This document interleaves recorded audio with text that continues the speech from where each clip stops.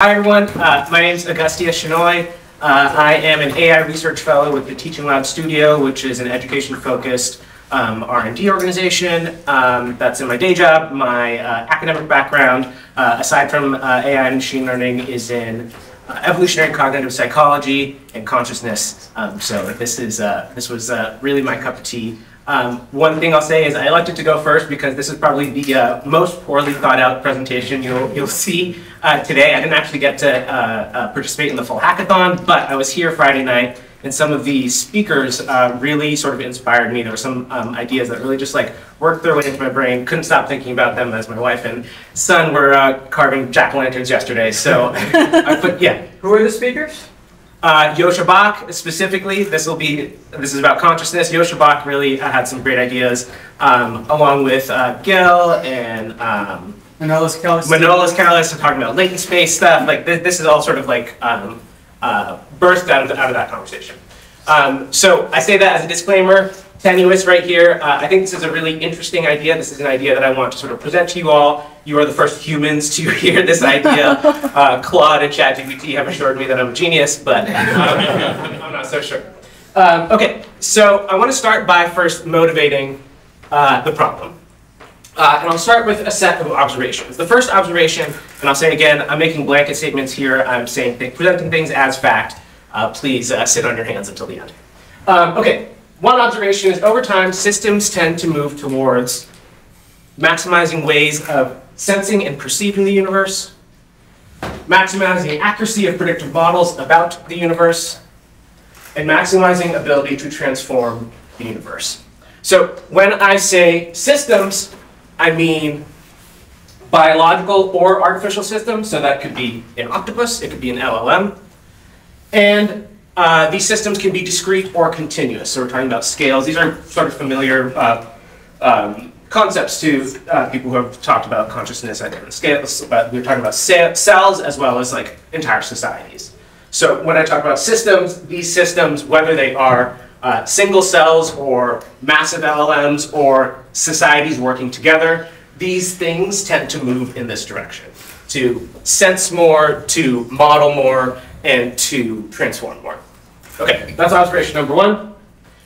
Observation number two, this comes a little bit from Yosha's talk, a little bit of a extrapolation on that, but subjective experience does not require coherence. What exactly do I mean by that? First, with respect to time. So the I of yesterday is not the same as the I of right now, right? That's what Yosha talked about. When we really think about it, like physically we're not the same, right? The configuration of the atoms are slightly different. We also are just not the same thing. The consistency is sort of like a useful fiction that we invent for ourselves. There's also not required coherence with respect to activity. So when I'm in a flow state, that I is quite different than the I when I'm outside of the flow state. Anyone who has experienced the flow state might recognize that feeling that like when you reflect on your activities then, that felt like maybe a different type of consciousness that is not necessarily coherent with your current. And then finally, with respect to complexity. So the unit I is subsumed by the system I. What I really mean by that is, let's take the society example. There is the I, myself, but when we are looking at the scale of society, that gets subsumed by sort of the society itself. Or if we think about cells within a network or any kind of self-organizing system, we see the unit I is subsumed by the system I. So it depends on the level of complexity. Okay, and then finally, existing theories have gaps, sometimes intentionally. Not every theory is trying to explain everything. But the theories that sort of come up that are really interesting right now in this field of consciousness don't, at least to me, feel satisfying in explaining everything. So for example, free energy principle is about minimizing surprise, and that perhaps explains the emergence of better predictive models, but not necessarily consciousness as a whole. The global workspace theory explains in-the-moment subjective experiences, but not necessarily the self. I'm not going to go, this is not about attacking these things, I'm just saying where the gaps are. Integrated information theory measures the degree of consciousness, but no why or for what. So I'm really interested in answering or trying to fill in these gaps within the span of whatever, this morning, etc. So there are some hints before I go into sort of what I think about. So one is this idea of software agents. Yosha talked about this on Friday. It's this sort of maybe like a more a safer way to say spirit, as he was saying, so we don't have to worry about animism. But we do see some sort of like ideas like that floating around right now. Behavioral self-organizing systems is similar across systems. When we think about like the problems that they're trying to solve and why they're trying to solve those problems, we see that at different scales. Just the problem itself is different. And then sensing, modeling, and transforming seem to be consistent functions at all levels of life. Okay, so where does that bring us? Can someone give me a time check? You're good, keep going, cool. Okay, so this brings me to this framework of information drives. So what are information drives? I want to start with a useful analogy, which is much more concrete, and then from that analogy, I'll get a little bit more abstract to what I'm talking about. So I use my devices, like my laptop or phone, to enact my will in the virtual world. In fact, it's the only way in which I can interact with and affect the virtual world. It's my only conduit into the internet. It's the only way that I can actually do the things that I want to do in this world that is real, but is virtual. I also rely on and am constrained by the local compute and architecture of each device. So the things that I can do on my laptop are different than the things that I can do on my phone, are different than the things I can do on my watch. But I still use each one of those things to interact with some virtual world. And as my intended actions in the virtual world get more ambitious, my hardware needs an increase in cutting.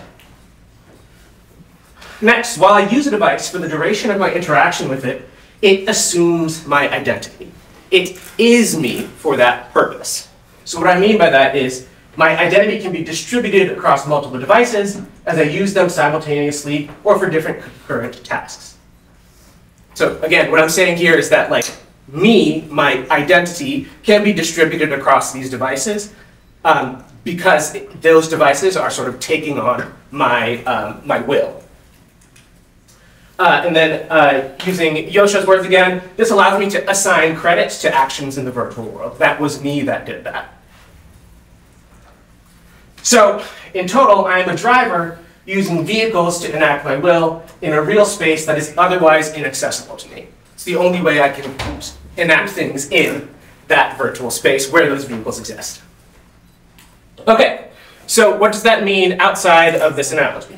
So I'm proposing 3 information drives. These are self-replicating patterns of information that use vehicles to interact with and affect the physical world. In the same way that I use my laptop to affect the virtual world, these use sort of physical substrates like us to affect the physical world. So what are those drives? There's 3 specific drives: an interfacing drive, a modeling drive, and a transformation drive. I'll talk about those more, but what are they driven to do? What are these drives? To maximize information about the universe, to minimize prediction error about the universe, and to maximize novel configurations of the universe. Universe with respect to the organism, to the system, right? Universe to a cell might be a lot different than the universe to a galaxy-sized being. And then finally, a vehicle in this framework refers to any system with enough computational power and complexity to enable a drive. So this is sort of like level 0 of this framework, again, that hopefully doesn't sound insane. Okay, so there's one more level about the interactions between these drives. So first I want to say that I'm going to define, within this framework, I'm going to define life as a system that has the minimum complexity required for all 3 drives to utilize it. In any given living system, all the 3 drives are in competition with each other for computational resources. And at the same time, the trio act as a flywheel. The interfacing drive provides data for the modeling agent, drive, I called them agents at one point. Transformation drive uses the modeling drive's predictive models to discover novel configurations, which provides new data for the interfacing drive to collect. Crucially, vehicles may develop abstractions unrelated to drives themselves in order to resolve computations. That's my fancy way of saying that's where our concept of the self comes. So coming back to the analogy, my phone at times is a calculator or is a newspaper. At others, it is something even more abstract that I can't put my finger on, and I actually don't care about what its abstract representation of what I'm trying to do is, as long as it can do the thing that it needs to do. So, in the same way, well, I'll get to that in a second. So these are sort of like the, I don't know, laws of this framework. So, someone in this room is thinking all these things. What about the self? So I think in this framework, the self is a useful abstraction to aid in computation. For example, like Yosha was saying, we need to have some sort of continuity of self to understand our past actions, that kind of thing. So perhaps the self is an abstraction that is made in order to do the computations that these drives are pushing us to do. That doesn't make it any less real. I'm not saying subjective experience isn't real. I think subjective experience is real, but it is also like sort of created out of this framework. What about individual agency? I guess in this framework, that's a fiction. What about AI? I think this is really interesting. AI is just another vehicle for information drives to follow their drives and propagate, which would mean that we can assume AI is like us once it can achieve the same effects the information drives elicit in us. So that is like maybe an example of like how we might begin to define conscious AI, right? So if it can do the types of things that these drives use us to do, then we can assume that there's some sort of abstraction being made within those systems as well that is similar to like a self and phenomenological experience and all that kind of stuff. Is this just a different flavor of panpsychism? I don't know. And give me a break, I just came up with this.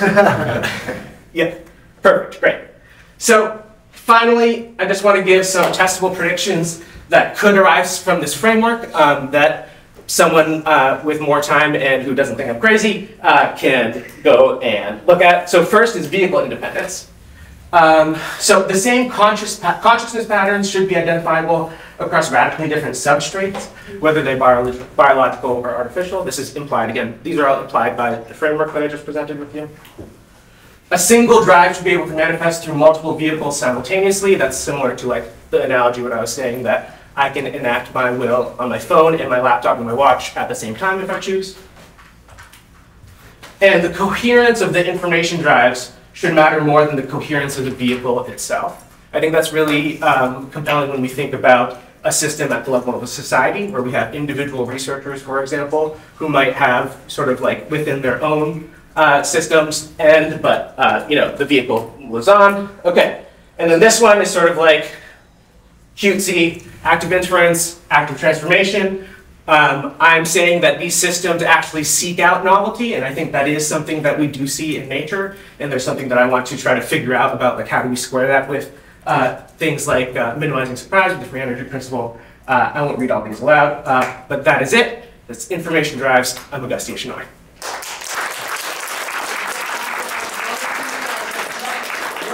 Really good question. What? Or judge question. Actually, judge questions. Judge questions. That time for it. Yes. Any judge questions? Kurt, Michael, Nick. Kurt. Softball. So you said that the self is a useful abstraction, then you said that that doesn't make the self any less real. Yeah. However, most of the time when people say so-and-so is a useful whatever, they use that as a way of saying that something's not real but politely. Sure. So they'll say something's a useful fiction. Yeah. Or Yeah. it's a useful illusion or a useful Right. construct. Right. So you just use it's a useful abstraction. Uh-huh. How does that how does that not make the self not real? I think what I'm trying to say here is that the way we like conceive of ourselves and like the self I think I'm trying to explain how the self arises. I think that's like an open question as to like how consciousness arises in general, but specifically like me, not like you, right? Like the self-contained self. And I think that is a necessary computational artifact in order to do the computations. But I think like the sort of like side effect of that is to sort of have phenomenological experience, and the phenomenological experience is happening. It almost doesn't matter if it's real or not, I think, is what I'm saying. Yes. Good. Can you cite the best evidence data-wise in terms of in simulated environments for things to have a tendency or emergence towards spontaneously greater prediction from your like slide 3-ish? Spontaneous greater Yes. prediction. I'm definitely discussed the tendency towards. sure. I'm definitely using sort of like evolutionary history as existence proof, kind of like where we see. You mentioned in artificial systems for that also. So in that Sure. So in that case, we can look at sort of like as we scale the LLM's parameters and train data, we also see increased problem solving abilities. Like there's lots of things that we can go down, whether that's true or not, in terms of like do emergent behaviors exist. But that's sort of like the gut that I'm going with. And my follow-up question, using that example you just used, do you see that as something that is a byproduct of programmers deliberately trying to design systems that are capable of predicting the future, or are you describing this as an emergent property independent of that? Yeah, I think what I am trying to connect is the idea that like these drives are using whatever physical structure, use and create whatever physical substrate will allow them to enact their drives. And therefore, like humans right now are sort of like the most efficient way to do that.